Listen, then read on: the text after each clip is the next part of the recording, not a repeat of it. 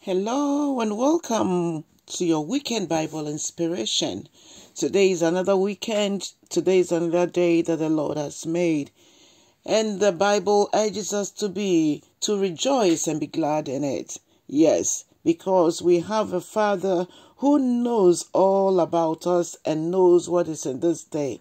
So, Papa, we thank you so much for your faithfulness, for your loving kindness, for your protection, for your deliverance. Thank you so much, O God, for all that you do for your children. May your name alone be exalted in Jesus' name. And even as we journey through the psalm, we pray the Lord Jesus, you will speak to us today too in Jesus' mighty name. Hallelujah and amen. People of God, we'll journey through Psalm 64. Today we are reading through Psalm 64. This psalm is a psalm of David. Hallelujah. Let's hear the word of God. Hear my voice, O God, in my meditation. Preserve my life from fear of the enemy. Hide me from the secret plots of the wicked, from the rebellion of the workers of iniquity, who sharpened their tongue like a sword and bent their bows to shoot their arrows, bitter words, that they may shoot in secret at the blameless. Suddenly they shoot at him and do not fear. They encourage themselves in an evil manner. In an evil matter, they talk of laying snares secretly. They say, who will see them? They devise iniquities. We have perfected a shrewd scheme. Both the inward thoughts and the heart of man are deep. But God shall shoot at them with an arrow. Suddenly they shall be wounded. So he will make them stumble over their own tongue. All who see them shall flee away. All men shall fear and shall declare the work of God. For they shall wisely consider his doing. The righteous shall be glad in the Lord and trust in him, and all the upright in heart shall glorify him. Hallelujah. People of God, this is so sweet. We serve a living God. Our God is our protector. He is our mighty warrior in battle. He is a God who speaks and no one can challenge. His words alone brought the whole universe into existence. This is the God we serve. This is the God we adore.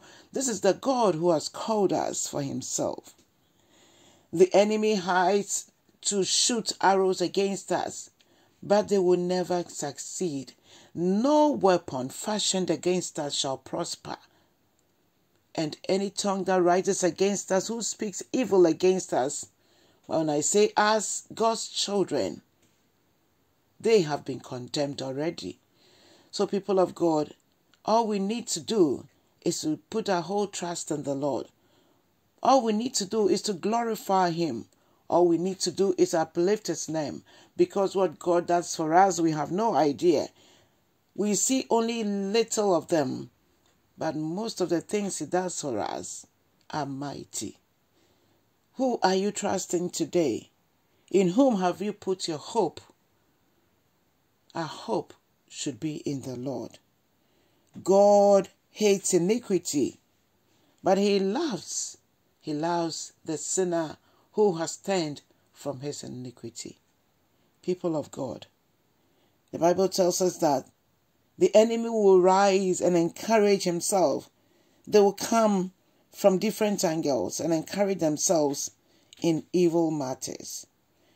And they will think that no one is looking at them. They will say, who will see us? But God from on high sees them and all their schemings. God will fight for you. It does not matter how strong and how the battle is like. God is a mighty warrior in battle, the captain of the hosts of Israel. This weekend, I pray that the Spirit of God will hover around us, that the Spirit of God will direct us. Father, we pray that you open understanding Speak to us in a special way. Reveal yourself in diverse ways, even through children. Please speak to us. Through adults, through creation, through visions that you give to us today. Speak to us, Lord, so we'll understand you and know you better. In Jesus' name. People of God, please share the word, and if you have not subscribed, please do, and let someone also hear the gospel today. God richly bless you and enjoy your weekend. Bye-bye.